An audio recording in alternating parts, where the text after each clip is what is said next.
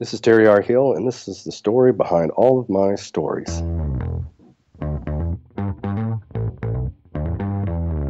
You're listening to the Author Stories Podcast, bringing you the story behind the stories and the storytellers. Margaret White, Terry Brooks, Sheena Kamal, Matthew Quick, J.T. Ellison, Walt D. Williams, Brad Thor, Corey, Dr. O, Brandon Sanderson, Robin Mom, Ernest Klein, Jim Butcher, Charlene Harris. Visit hankgarner.com for archives of all the shows. Today's guest is Terry R. Hill.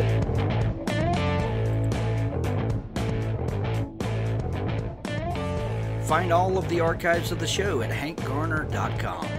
If you find some episodes that you like in the archives, would you do me a favor and share those with your friends, family, and loved ones? I would really appreciate that. I hope you enjoy all the great shows that we bring you, and the reason we're able to bring you such great content is because of our sponsors, and I would like to thank some of those sponsors. If you would like to sponsor the show and highlight your product or service to our audience, go to hankgarner.com, and there's a link in the menu there at the top that says advertise, and you can highlight your product or service to our audience. Nick Breaker's book Essence, Book 1 Septima, one of the best science fiction writers I know. Nick Breaker weaves some of the best science fiction adventure stories you'll ever read.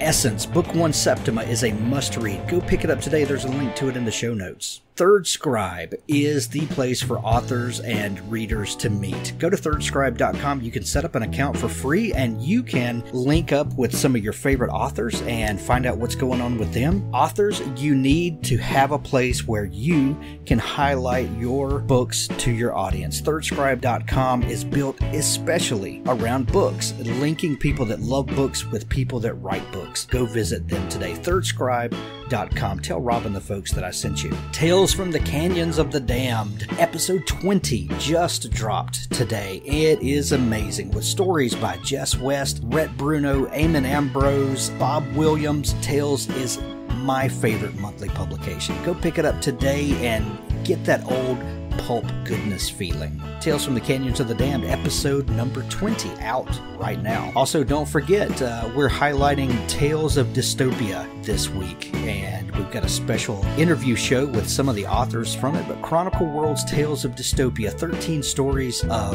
animals and humans interacting at the end of the world. This project also benefits Pets for Vets, one of the most outstanding charities out there, linking up rescue animals with veterans that need some companionship. So go pick up a copy of Chronicle World's Tales of Dystopia. It's only 99 cents while it launches. At the end of the show, don't forget we have an audio book clip from Richard Cleaves, the Jason Crane series.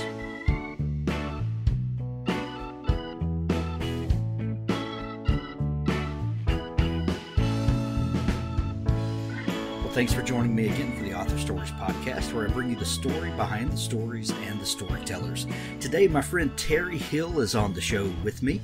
Terry was on the show back episode 91. I was looking earlier today to see how long it had been. And Terry, it's been entirely too long. I don't know, Hank. So, looks like March of 2016, which is about a year and a half since you were on. So I'm really happy to have you back. Thanks for joining me today. Pleasure's mine. Thank you. Well, you've got a couple of really cool projects to talk about today, and since you were on the show previously, and we've already answered the first question of the show back then, tell us what's been going on with you. You had a pretty eventful year this year, haven't you? Yeah, Hank. You know, it's what you plan in life, and then what does it say that life is what happens when you're busy making plans. That's right. That's kind of been the truism for my life the last couple of years. I finished up my science fiction series in the Days of Humans with the release of Evolutions. I believe it was the latter part of last year. It kind of blurs together.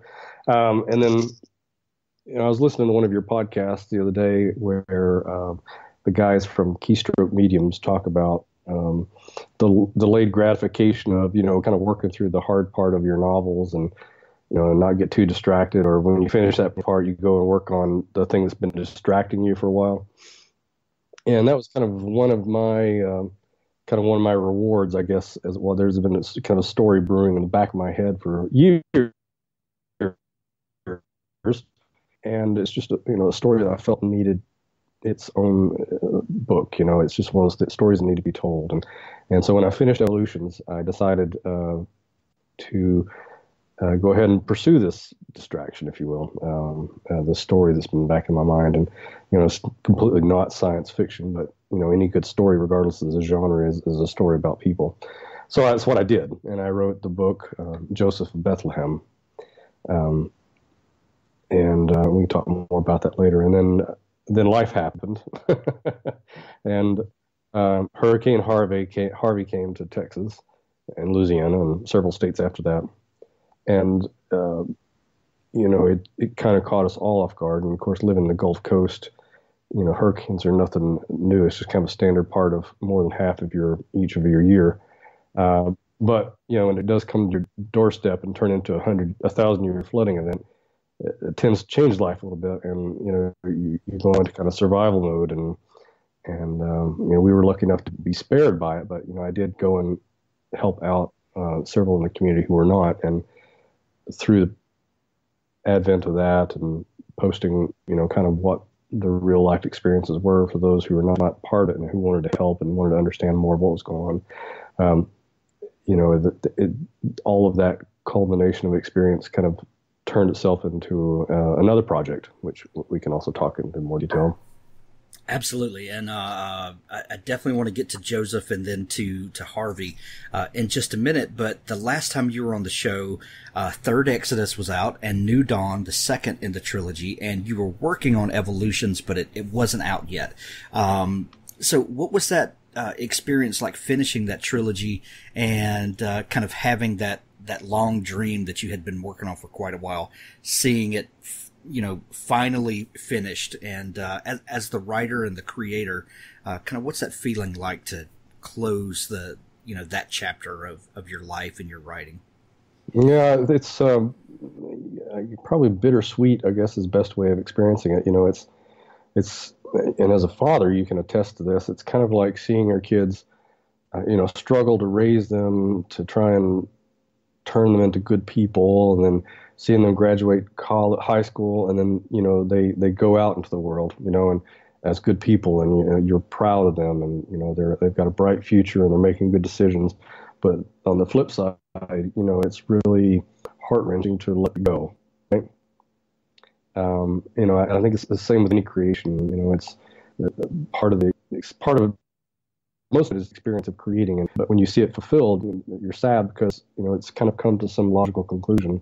But at the flip side, it's a very rewarding experience to have not only accomplished it, but produced something that is valued by others.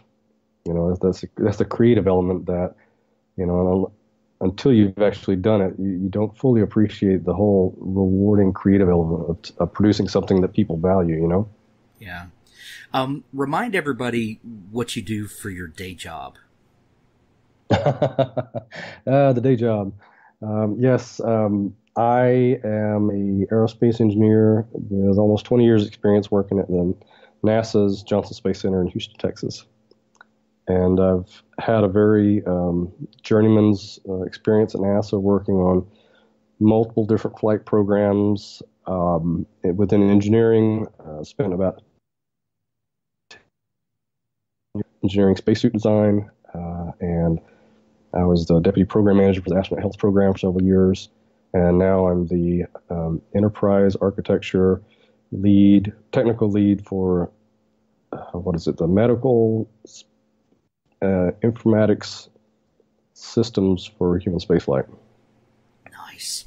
And you actually work with astronauts to, if I remember right, to try to track their health pre-flight, during flight, and then follow up with them after flight to try to gather data as to what happens to people, and also just to make sure that the astronauts are well taken care of, right? Absolutely. And as part of that program, they've gotten authorized this last year to provide health services for life now. from an occupational standpoint. Like you would with like DOE energy workers. The people that deal with hazard situations. So what we found is the effects of the acute effects of spaceflight have been fairly well characterized, with very few surprises as of recent. And also a lot of the mitigation things that we put forth seem to be working really well. And luckily, we haven't seen any overt chronic problems, like lifetime problems with the exposure of spaceflight. So those are all very positive things. Now, I'll say also we haven't flown a statistically large number of people either. So, But we do have the benefit of 40 some odd years of studying people, though, right? Exactly. 50 years and 50 years. almost 400 astronauts later. So we've collected a sizable amount of data. And, the difference is like the medical community, they see millions of patients every year, but they may only see them once a year. Whereas we have very few astronauts, but we got a tremendously deep volume of data per astronaut, right? So, we probably understand the individual astronaut physiology, greater than any other person on the planet. Yeah, I can imagine. As someone who works in the industry and then goes home at night and is a science fiction writer, does it feel like taking your work home with you? Or does it feel like I'm just getting to imagine where we will be? Do those lines ever blur across with you? Well, they do blur, but in very discreet and intentional ways. Because I think every part of fiction, whether speculative fiction or science fiction or what have you, it plays its own role, right? I think if it weren't for the stories of science fiction, then you wouldn't have powered the dreams of the engineers that later made things happen, like lasers and rockets and men on the moon. If it hadn't been for people 100 years ago or less, put up with these stories and these just what if type things, then I don't think we would have been nearly as far along as we are today. And that's just pure imagination and innovation side of things. There's also the moral and the ethical side of things, which science fiction is an excellent medium in which to explore what if scenarios and should if scenarios. You know what I'm saying? So I think for me, I'm able to take my day job and include as much realism as possible in the fiction, which kind of sounds like an oxymoron, but I like to apply the realism not just to make it hard science fiction, because I think that you can kind of paint yourself in a corner of hard science fiction, but I think you can still portray the realism without having to go uber hard sci-fi. Right. Hello, Terry? Yes, I'm here. Oh, I'm sorry. Your audio cracked and dropped out for just a second. So that hard science fiction without, and that I lost you. Oh, I was just saying, you can have the hard science fiction without really having to over-constrain yourself.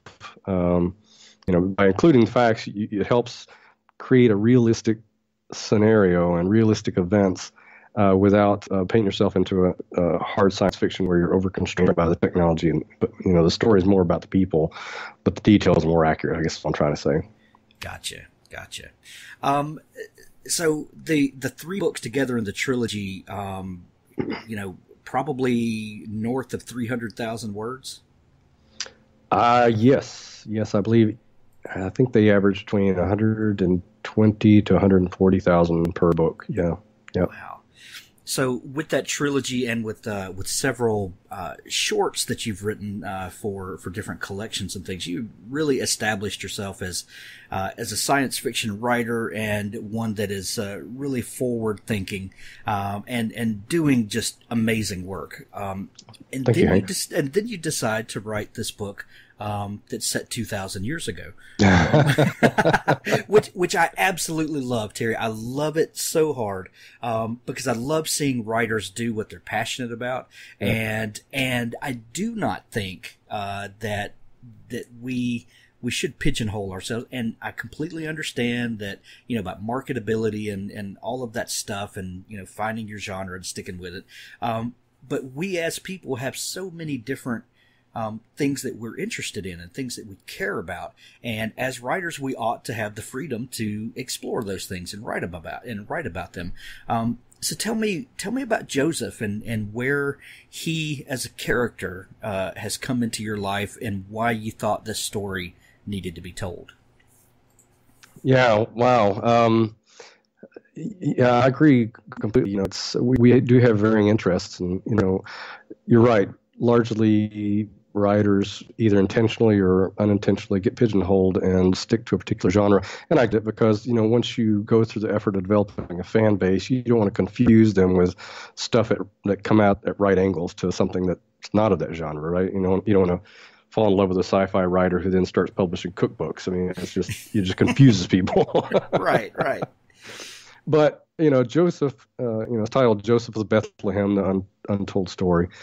It was one of those distractions that's been kind of in the back of my mind for years and years and years, and I wanted to get myself established as a writer first and hone my skills so that I could do credit to the story, right? I was brought up in the Methodist Church, and I would never characterize myself now as uber religious or what have you, but there was a story there about Joseph, and I think that it was one that deserved to be told because anybody who has been a parent or anybody who has been a step parent, which is a large number of the population these days, or anybody who has been asked to do the right thing in a situation where it may be in conflict with what you personally want to do, can relate to Joseph because, I guess if I were a stand-up comedian, I could say there's a lot of humor in in the whole nativity situation. Oh, absolutely, there is. You're on a fly on the wall. You could say, yeah. You're what? and I would even posit that a person of real faith really ought to be able to find the humor in it because nothing says faith more than staring into the face of something that goes against everything and you just having to say, okay, I give in, right. and there is humor in that. And if you can't find the humor in that, maybe you're just taking things a little too seriously. Right. And absolutely right. But, as you read the book and I treat it very seriously. I treat the book with all due respect that it's due. And I'm not here to debate any of the major logical fallacies with the story itself. I mean, it all holds true in the end. So no spoiler alert there, but the story is really, any good story, whether it's, told in the past or the present or the future, it's about the human element, right? It's about relationships and experiential situations, right? So, but what we tend to forget, and largely it's because the education is not there on a grand scale in the general public, is a lot of the story that we're told about the nativity is really only come about in the last 200 years, right? The whole Hallmark flavor of this young, cute couple that, surprise, you're having God's baby. That's all just kind of come about recently. Back as in the Middle Ages when they've got paintings dating back that show Joseph is an old man. He's not this young guy, right? And Mary's not this 20-something lady. She's like 12 to 14, so it's a very different, farther back you go, it's a very different story.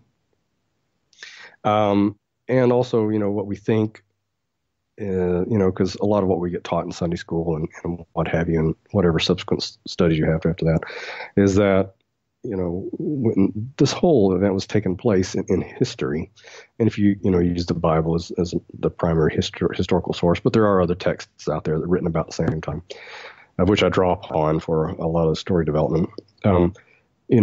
God as a active participant in the people's lives around first century AD was not the same as it was back during Abraham's time. It had been hundreds and hundreds of years, according to the books, hundreds of years since, any burning tornadoes had happened or any seas had been split open and people walked through. I mean, that type of stuff had not happened for hundreds of years. So, God is an active participant in the people's lives at the time. That was more of a cultural history even then.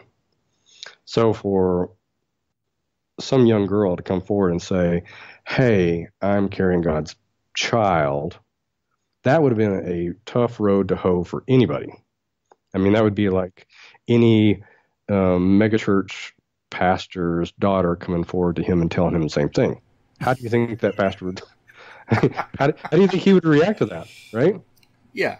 Man of faith. What would he say? That'd be hard for the best of us to suck that up and go along with it, right? So I wanted to kind of paint a realistic portrayal of that scenario. Also tell the story from Joseph's perspective, who was kind of thrust right in the middle of this unexpectedly, as you'll see when you read the book, and just kind of how he dealt with all these things. But because of the man he was, he always did the right thing. And in the end, it turns into a renewal of faith story, if you will, for Joseph. So Terry, when you start digging into this story, and like you said, the story has absolutely changed in modern history. Joseph's story is obviously tied up in the story of Christmas, and as Charlie Brown taught us, we've got the story all wrong, and the commercialization is very real, and it's a constant battle every year when we're going through this. So this book is timely on for many reasons, but the time of year that you're releasing it, obviously. When you start peeling back the layers of this story, what surprised you the most about Joseph? I guess I'll just flaunt my ignorance a lot about, I guess my education and the whole story was not as profound as it could have been. But when I started digging through, there are different texts that were written about the same time as the other books of the Bible, but were not included. They weren't included for various reasons. But what surprised me most about Joseph was not only was he older, he was 40s, 50s-ish, was a widower and had children of his own. But he was not a willing participant in any of this. That's, I guess, what really surprised me the most.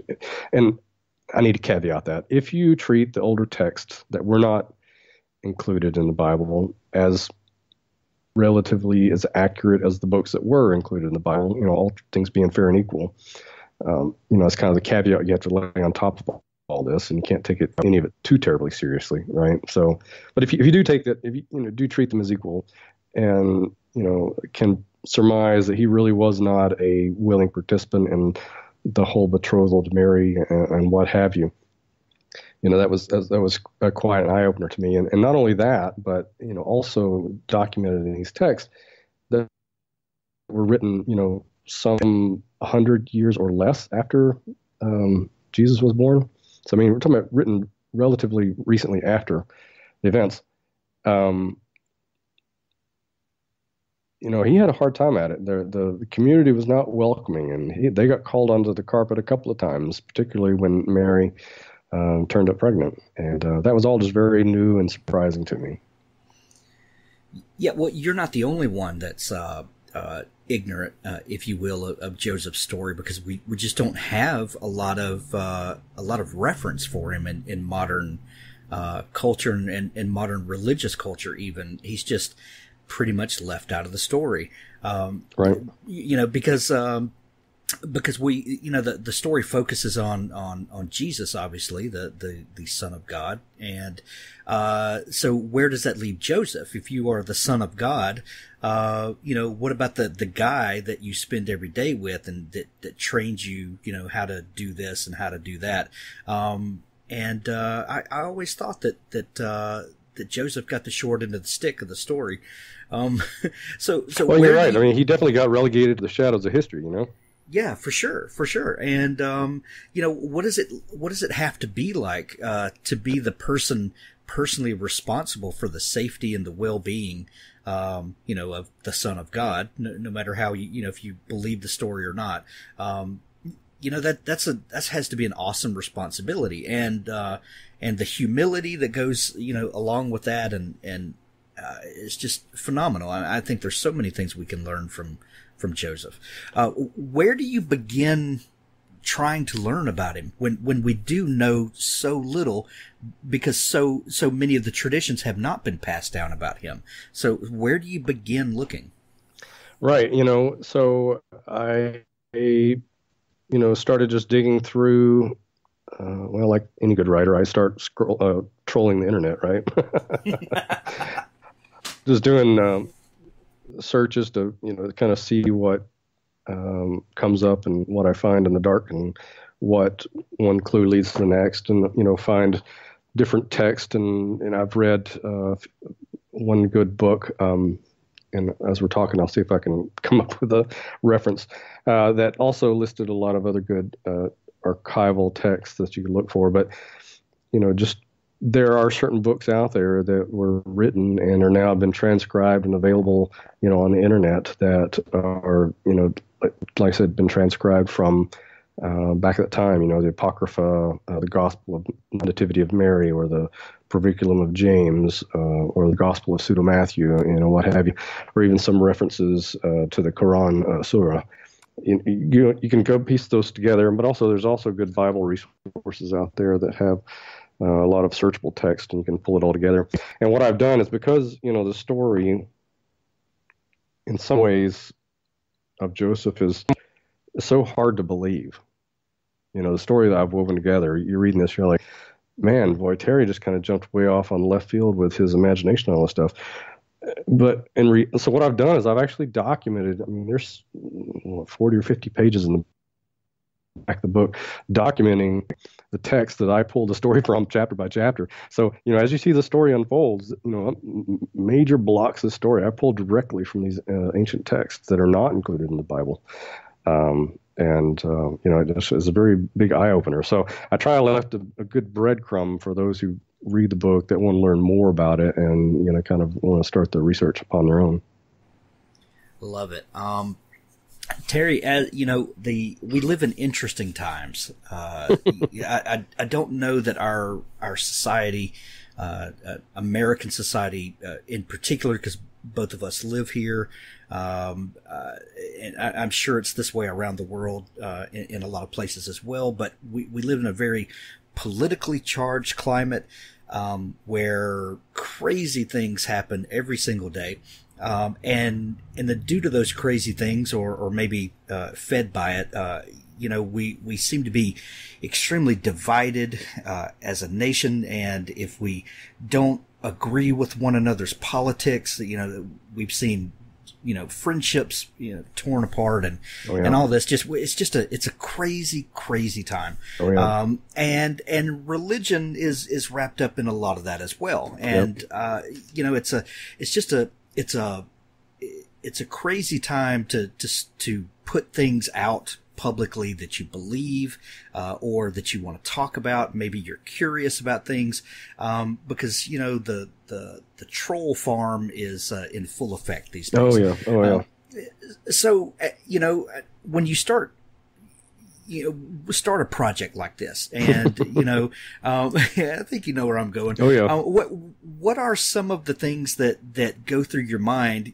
Do I even want to tackle something like this? Because the hardcore evangelicals may not like that I'm using pseudo apocryphal sources, and maybe I'm quoting from something that's not in the biblical canon. And then maybe people on the opposite end of the spectrum are, Terry, why are you even dabbling in this story? Who cares? It's all fairy tales. That there comes a point where you're not going to please everybody. And, so as a writer and as someone who is curious and who is dedicated to his craft, how do you step out in faith, so to speak, that you get to do the thing that you as an artist want to do, without worrying what everybody is going to think about it? Yeah, I mean, that's an excellent question. And, again, a large portion of Joseph, the story, was for my benefit, to be brutally honest. And this is something that I did for me. But I hope that other people can enjoy it. And, as I say in the front part of the text of the book itself, and the lead in of the intro, is that who really knows, right? Who really knows what happened back then? All that we have is the texts that have been written down, and we all know that a lot of the ancient texts contradict each other.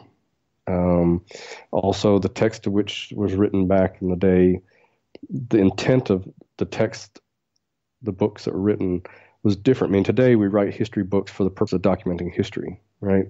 But back then, they wrote stories to make points, and attention to detail and fact was of lesser importance. And that's also something that's not broadly taught and explained to people. It was history mixed with metaphor. Exactly, as I say, metaphors. And so, you really got to take a lot of it with a grain of salt. But to get back to your question, why on earth, Terry, would you do this? Why would you subject yourself to this? Well, I don't know if I really come up with a good answer for that one yet, but other than, I think it's there's a good story there, Del. There's a good story about a man who is tortured like all of us, a man who struggles with doing the right thing versus what he particularly wants out of life, right? Carrying the badge of character is not an easy thing for anybody. We all struggle with it, some better than others. And, whether or not, the book is not about questioning Immaculate Conception. The book is not about questioning age-appropriate relationships. The book is not about, whether or not, Jesus was the Son of God or not. But it's not what the book is about. The book is about a man who has been dealt a difficult hand, to say the least, in a very difficult time in history. I mean, that was also another eye-opening experience for me. Information was, the deeper I dug into it, the more I didn't realize how politically unstable the area was at the time, and what have you. So, it was a very difficult time, and in a lot of ways, the political environment there then is almost identical to what is now. You just replace the names of the political parties, and it's same shenanigans day after day. So, the story is about a man. It's not about questioning history. It's a story about a man, just like any other fictitious character, that people love. It's a story about a man. And you said exactly what I was just thinking, that the political climate there is like a mirror image of now, and the story of Joseph here really should be the story that we aspire to. Mm-hmm. That this is a man in difficult circumstances, that's trying to do the best he can for his family and his community, and to make a difference. And I think that is where the story absolutely shines. Yeah, absolutely. And, one of the other references I was skipping over earlier, which kind of really dug into the political environment of the time, if people are interested. The book's called Zealot. It's the life and times of Jesus of Nazareth, written by Reza Aslan. And I think he's got some HBO special going back in history as well. But he does a phenomenal job of really laying out the different political activities of the area at the time, and Zealot being one of the political movements in the area around the turn of the century, or turn of the millennium, right there. So, yeah. And the book is available now, right? They can go pick it up. It would make an excellent Christmas present, or it's not just a Christmas story, but they can go pick up a copy now, right? Yes, it's available right now. It's available on Kindle and a paperback via Amazon. It will go wide later on. And also, I'll just go put a little in terms of Christmas time. As most authors, I have a music listening playlist when I'm writing, and I put together a list of contemporary Christmas songs, and I include that in the back of the front of the book if you're interested in listening to music while you're reading the story. Oh, how cool! How cool! I love that. I love that. Well, let's talk about your other book for a minute. This is really an interesting dovetail because we're talking about Joseph and a man in difficult and interesting times. And then while you were finishing up that story, Hurricane Harvey hit, and you live in Houston or around Houston, right? Yes, correct. And you guys were hit the hardest. This storm was a monster storm, but the worst part about it, I think, was it came inland a little bit and then just stopped, didn't it? Yep, exactly. And just dumped rain for days and yes. days. And I know a lot of us were following along with you on Facebook as things kind of unfolded. And it's really interesting to get to watch something unfold like that. But it's also very disturbing to watch your friends going through something, and you're across the country, and there's absolutely nothing you can do, but just watch the carnage. But throughout that, and you documenting that, this book came out of that, 2 months with Harvey. Tell me a little bit about how this project came together and when you started realizing that this story needed to be told. Yeah, and I don't know if I can do justice to your question, but I'll try. It's a complicated answer, unfortunately, because in the beginning, I was just posting online to give information to friends and family who are concerned about how things were going as they saw the storm approaching, and and what have you, and also to pass information to my local friends and family who may be in the path of the storm. Just kind of, the whole point of social media really is to share information. So that was kind of how it started. And then, to be honest, we in Houston weren't taking it very seriously until it was too late, because all the maps did not have it come in our direction. We expected to get a little bit of the dirty side, but that was it. I mean, because with experiences with the hurricanes, living on the Gulf Coast, they come in, they blow the hell out of a few people, dump some rain on the northeast side of the hurricane, and then move on. They usually dissipate very quickly, like a day or two. One day out, the models changed, and none of the models had the storm leaving Texas. And at that point in time, everybody were like, oh dear. Yeah, this is something different, right? Yeah. And then, when a hurricane comes in and just parks itself, that dirty side becomes a dangerous side, because the dirty side being where all the rain falls, that becomes a very dangerous thing. And then, of course, it moved towards Houston a few days later. And, by the time all things are said and done, the Houston area that I live in, we got over 4 feet of rain. I mean, it's hard for people to understand. It's like, if you were to go and map out every square inch of your property, there was 4 feet of rain fell on every single square inch. Then you start understanding what that means. And if you were to equate that to snow, for people that never had a flood but do have snow, 4 feet of rain is the same. We got like 53 inches. 53 inches of rain is the same as 65 feet of snow that fell in 4 days. Good God. 5 days.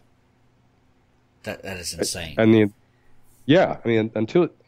you experience it, it's hard to understand that. But it's a very different because then you are experiencing this, and it just keeps going on, and the situation gets worse and worse, and you spend days and days under tornado warnings, and half of the week you're underneath the stairs with your kids because the tornado warnings are persistent, and then the rain stops, but you hear boats in your neighborhood, and you should not ever hear boats in your neighborhood, and Right.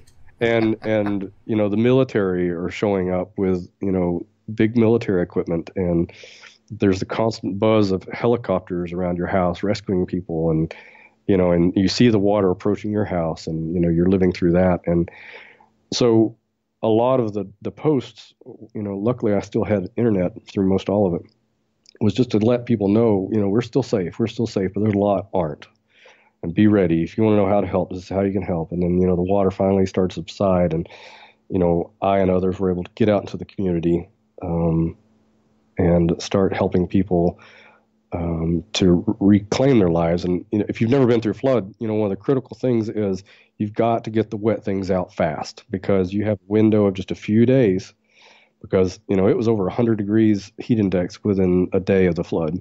So if you've got no power, wet stuff, and 100-degree weather, you got a day or two before your house just molds up, and you've lost everything, assuming you hadn't got wet already. So, and there's a lot of the personal experiences that, of what I saw, and the devastation of people's homes that, I came in contact with, and emotional, visceral experience this was. I was documenting via posts, and to get back to your question, people are like saying, Terry, you got to bundle this together and, put it in a book form, because, what we're seeing here is not what we're seeing anywhere else on the media landscape. We're just not seeing this type of stuff. And it's traumatic, and it's heartwarming. And, to kind of go back to what we're saying, this day of turmoil and division amongst our nation, what we saw amongst all this devastation and travesty was an unfathomable amount of people coming together from all stripes to help each other. People driving in from other parts of the country to help out. Plane loads of stuff coming in from D.C. or money being sent from friends of friends from California. It was phenomenal, and even just kind of hard to even comprehend. And when people told me I should bundle this up in the book, I didn't even really know how to approach doing it, or even how to do it, or what to do with it, or I just didn't know what to do with it. It's just, I didn't know. But I scratched my head, and, I had to go back to my normal life, and left so many people still in need. I had a hard time doing that emotionally, the whole survivor's guilt thing.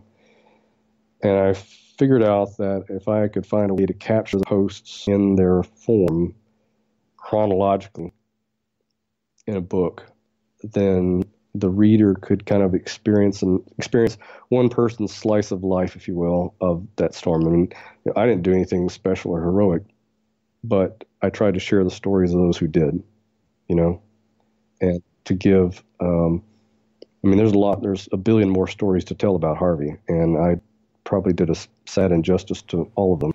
But the idea is this was your story to tell. Yeah. You didn't live those people's story. Right.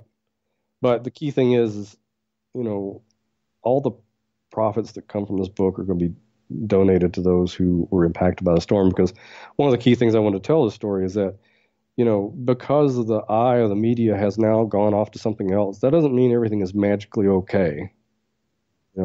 Anybody who's lived through a flooding event like this knows it's months to years before your life approaches that. But even still, there's a certain level of PTSD that comes with going through something like this, because, we've got hit, as I mentioned in the book, personally, of the 20 years I've been in Houston, I've been hit by every single major storm personally.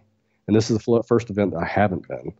So, after you've been flooded, every time it rains heavy, there's a certain amount of pucker factor that goes along with that. Absolutely. And that persists for years. Yeah. We went through Hurricane Katrina, and as someone that's lived near the Gulf Coast, almost my entire life, you are right about hurricanes, and there comes a point where you don't get really worked up about those kinds of storms. They're a fact of life. When you live, this close to the water, you're going to get a certain number of storms ever so often. You bundle up as good as you can. You secure stuff as good as you can. It's going to blow like hell for a day or two. And then, you clean up and you go on about life. When Katrina came through, we're about an hour off of the coast, and on the immediate coast, they got a lot of storm surge. A lot of water pushed in, and there was some serious flooding and stuff just washed away, but no long-term flooding. And then when it got up to where it was still a Category 3 when it got to our house, and we had 3 pine trees that landed on our house, and one of them came right through our living room. You could reach up and touch a pine tree laying, through our living room.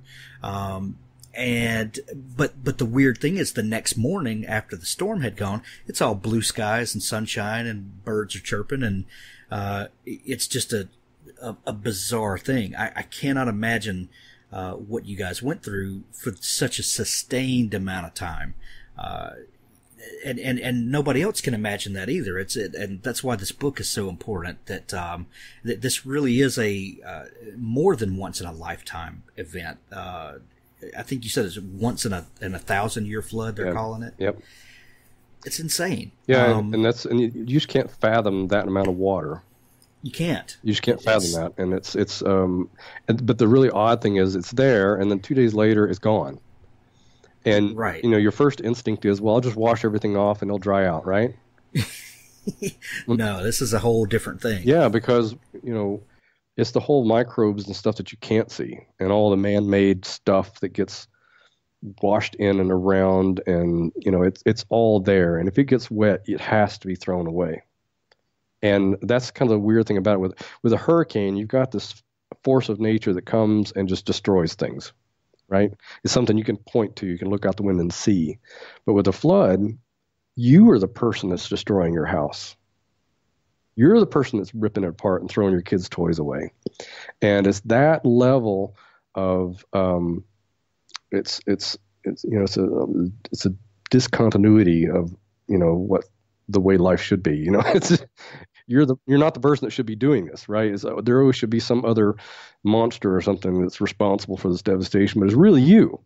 You are the one that's doing this, and that's just what kind of makes this whole experience very bizarre and more, I think, emotional impact than a lot of other situations. You talked about the eye of the media that was so intensely focused on y'all for a week to a week and a half.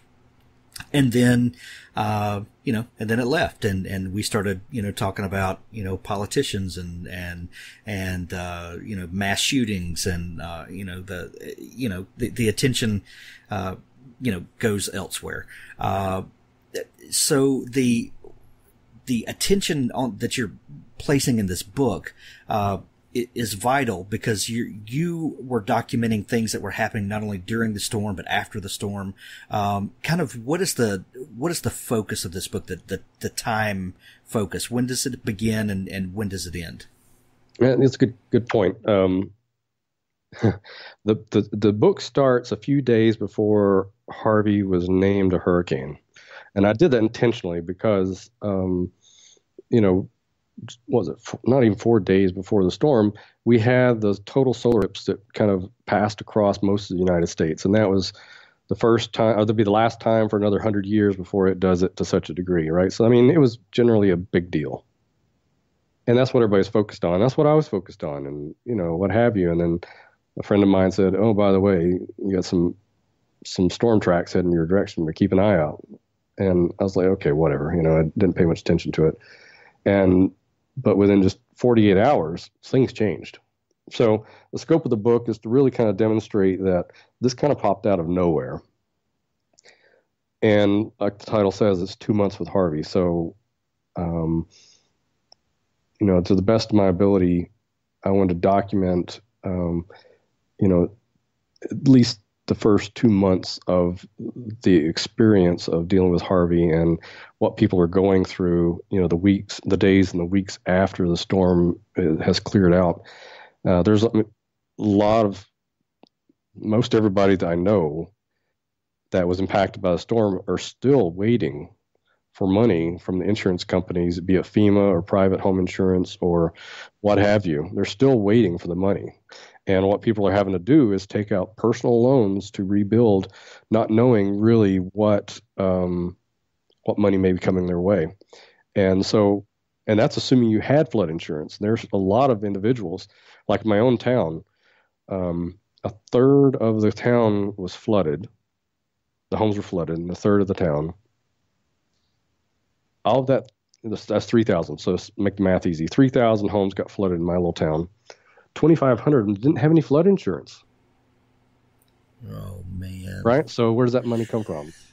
So that, and FEMA's not going to always help you out to the degree that you need. So, there's personal stories there. And so, it's I could carry the story on for 2 years and maybe I'll update it from time to time. But the point is I wanted to document really what the real conditions were, get this book out there so that in a timely way to help generate some revenue for those people that need help, for all those people that don't have flood insurance and FEMA's not going to buy them out or what have you. There's still a tremendous amount of need out there. Yeah, I can imagine. So what is life like now?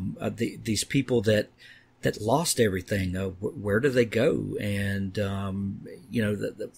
so if someone, let's say someone is in the best case scenario where they have insurance, they maybe have to take out a personal loan to start rebuilding, and hopefully insurance is going to pay all that back and all that. Just assume everything works correctly in the system there.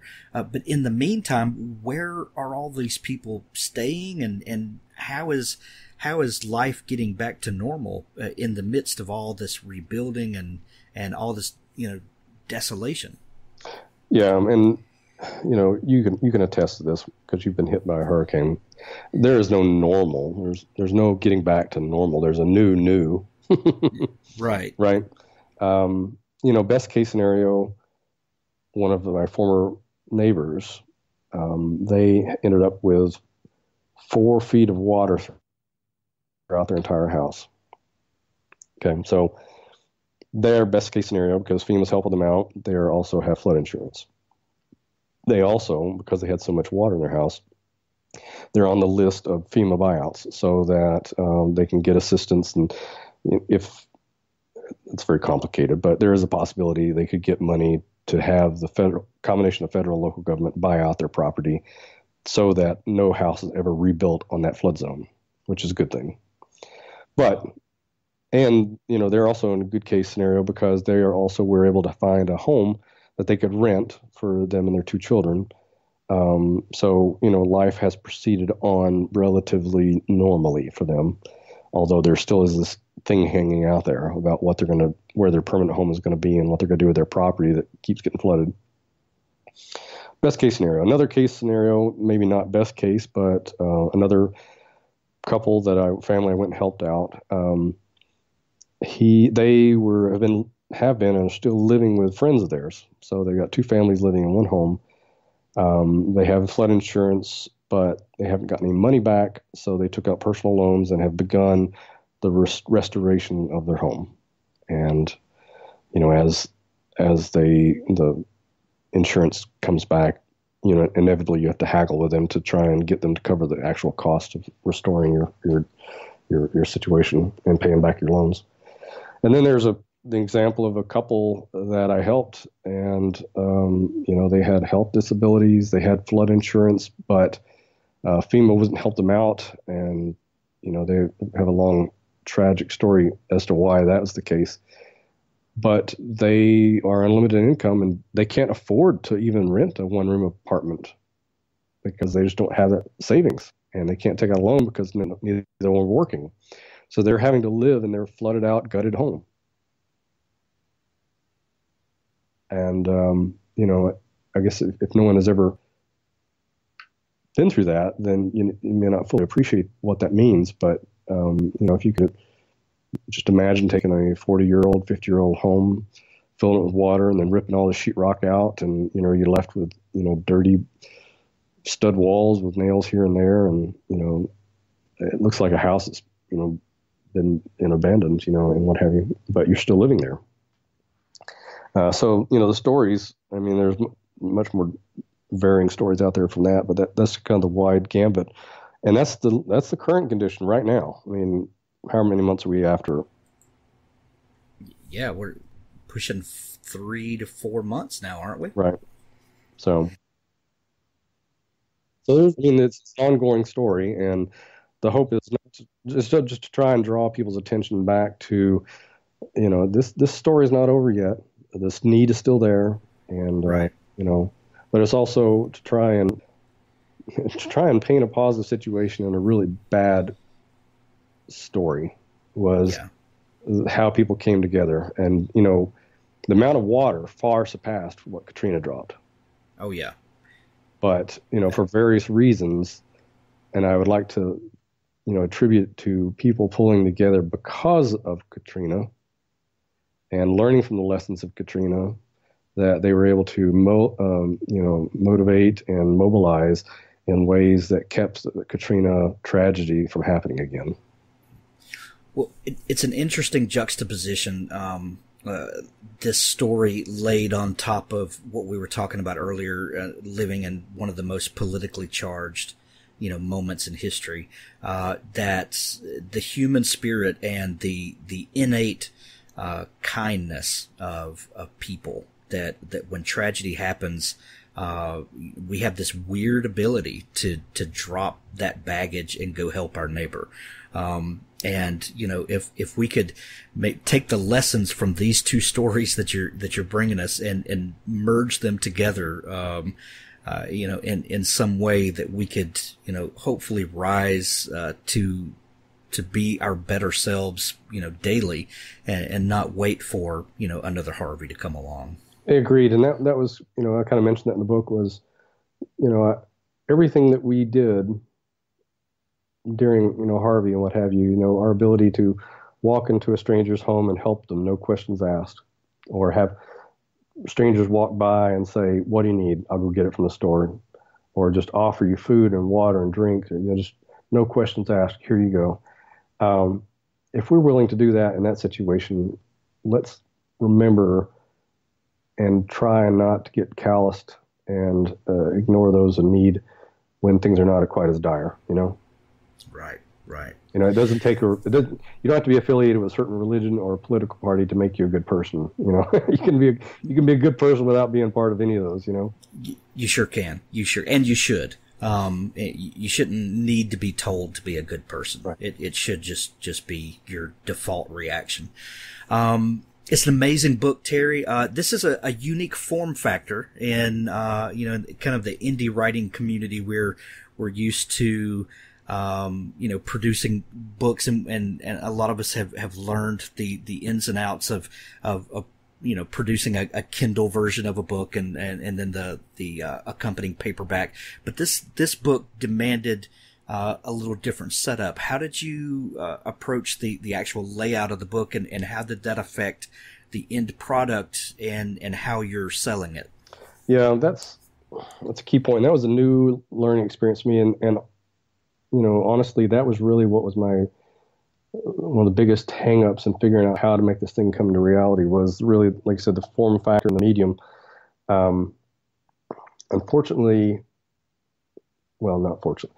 Fortunately, the part that tells the story in this case are the images. I can describe what a flood means, but until you see a flood, I can describe a scene where there's just this river of water where a street used to be, and there are people wading up to their necks in water and boats going around. It's dark and it's hazy and the wind is blowing. But until you see that picture with real people, it doesn't have quite the same impact. The oh crap factor to it. So this story demanded to be highly visual, right? And unfortunately, there's no good way that I found yet to make that happen such that you can view it on your phone, like on Kindle on your phone, or you could pull it off on an iPad, and you could make it work on a computer. But the nice versatile part of the Kindle is that it can go seamlessly across all those different formats. But it's very hard to do that with pictures, because when you start scaling pictures, a lot of times they become so small, and the flow of the story gets broken up. But also, what compounded the challenge with this was telling the story, because the story was originally told via my singular posts, one after another, right? It's really kind of a stream of consciousness thing, and I could have taken all that and written more of a documentary style, historical accounting of what happened, but well, one, it would have taken, be honest, it would have taken a lot more time than I had available to get this out to market so that I could hopefully start helping people with it. But two, I think, it's kind of a testament to the social media and how we share information, because, how we as humans share information has changed dramatically over the last 15 years. And social media is kind of its own new beast, and use it for good or evil, what have you. But I think there's a certain power to it, and it allowed me to maintain the personal emotional connectedness to these series of events by posting my own thoughts and my own experiences with my timestamp and what day it was, and whose information I shared, because this is me, this is my story, and this is how I experienced it moment by moment. And since Facebook is it's permeated our very society as much as it has, it's a familiar format now. So by finding a book that I could have, two posts side by side on a page, I could potentially have 4 across both pages, and you could just read down through in a very stream of consciousness kind of way, to kind of see the story unfold. And from some of the reports I've gotten back from people who have read it, they're saying, I had to stop and set it down and pick it back up, because I just couldn't handle that amount of emotion in one sitting. And, I'm glad that the emotion carried through. I'm not wanting to, drag anybody unwillingly through it. But I think with all good stories that evoke emotion, you come back a different person having been through them.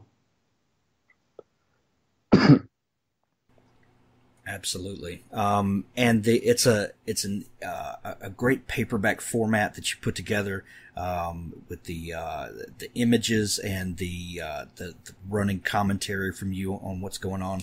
I highly recommend this book, not only just so people can understand what happened, but also because the dollars that they spend on this book, you are donating the profits to help folks that are still going through this. And we don't need to lose focus that this situation is not over. It's ongoing. And if you're like me and you're watching this unfold and just kind of feeling helpless, this is a very practical way that you can help. There's an interesting situation that you've got going on. They can actually buy this book directly from you, and get it directly from you signed, can't they? Yes, absolutely. Yeah.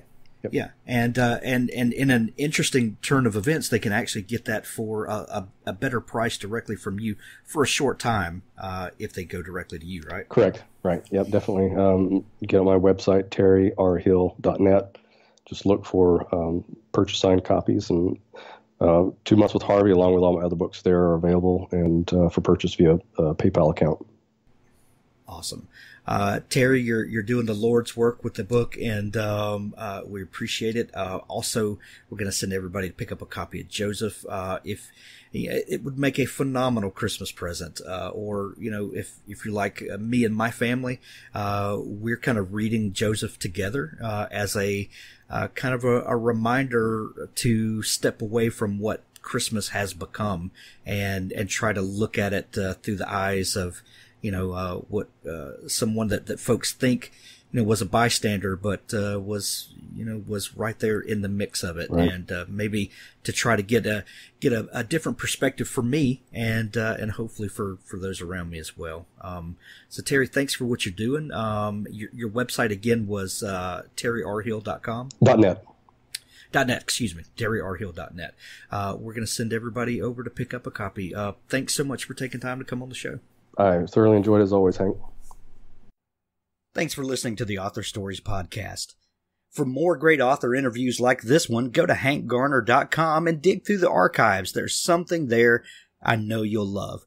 Now stay tuned for a special audio clip from Richard Gleaves' The Jason Crane series. Brian moved in closer, entering the rusty greenhouse through its eastern arch, keeping clear of the subject's line of sight. He pressed through the rose house, nothing but thorns, and into the grapery, nothing but vines.